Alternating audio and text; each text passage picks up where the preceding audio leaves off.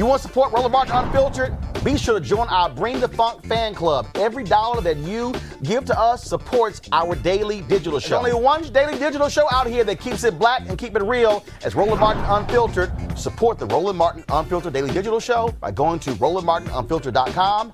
You can make this possible.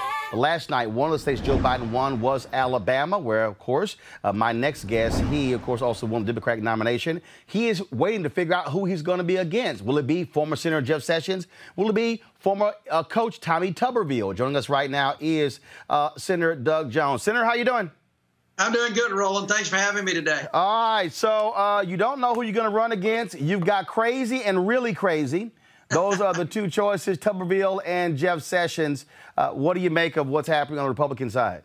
You know, it has been really sad to watch, to be honest with you, to see how low the Republican Party in Alabama has gone with this race. I mean, you've got Sessions, who is such a divisive character. He's divisive in Alabama, obviously.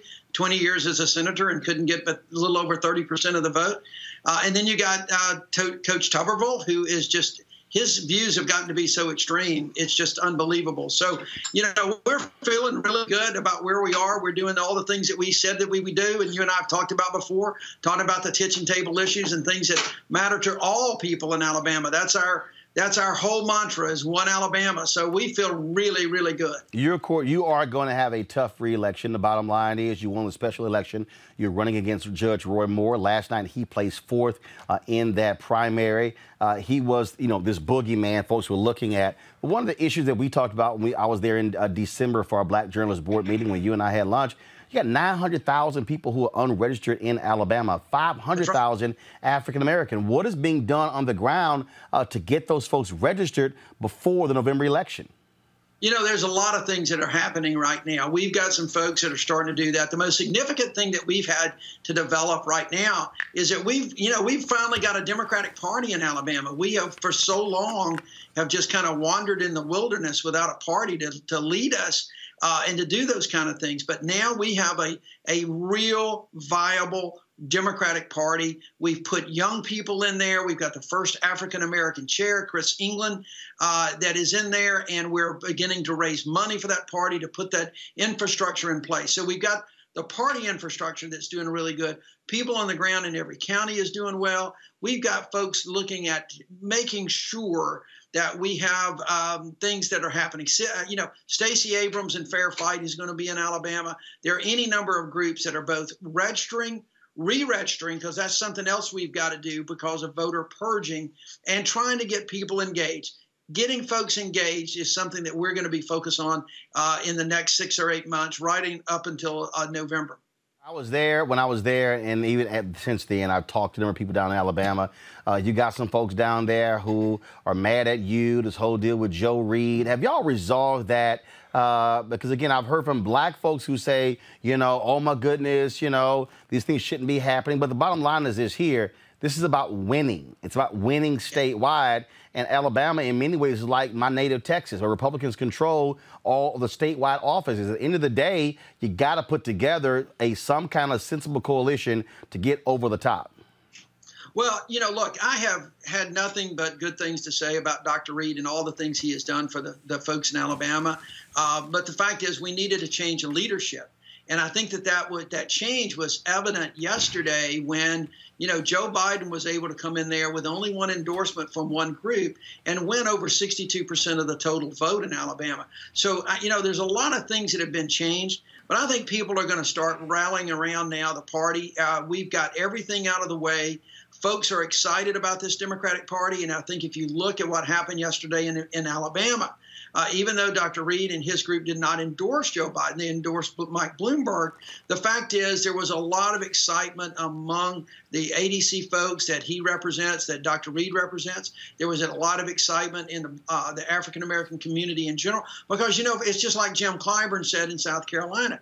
You know, we know Joe in Alabama. He knows us. He speaks to us. He listens to us. And so that kind of transcends that. And I think after yesterday's vote, I think everybody's going to see that we've got some really major opportunities. We had 50,000 more people voting in our primary this year than they did in 2016. And that's a good sign, too. There's a lot of excitement, Roland. I think we're going to all come together and get ready for November. I do have to ask you about the developments. Michael Bloomberg dropping out of the race, Joe Biden solidifying support. Elizabeth Warren is now deciding what she wants to do. I suspect by Thursday or Friday, she's going to drop out. You can't come in third place in Massachusetts, where you're a senator. You can't come in fourth place in Oklahoma, where you grew up, and then fourth place in Texas, where you went to college, and somehow have a plausible path. And so going forward, you're likely going to have Biden versus Sanders. What do you see happening there? Can Sanders grow his base? And can Biden run a much more structured, focused, energetic campaign?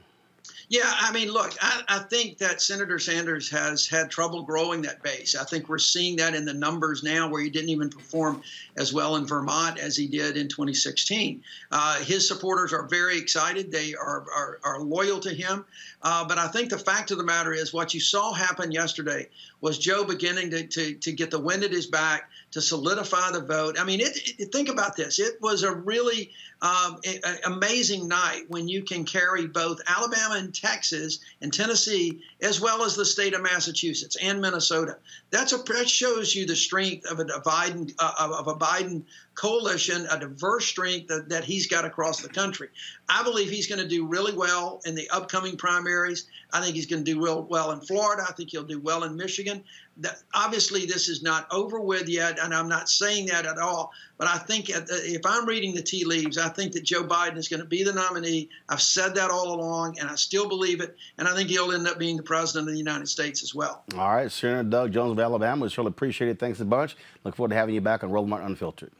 Thank you, buddy. Always good to see you. I appreciate it. Thank you very much. All right, folks, back to that Roland Martin Unfiltered video in just one moment. All right, so a lot of y'all are always asking me about some of the pocket squares that I wear. Now, Robert don't have one on. Nope. Now, I don't particularly like the white pocket squares. I don't like even the silk ones. And so I was reading GQ magazine a number of years ago, and I saw this guy who had this pocket square here, and it looks like a flower.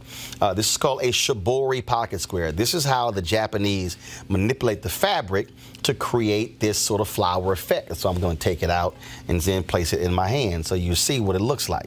And I said, man, this is pretty cool. And so I tracked down, it took me a year to find a company that did it.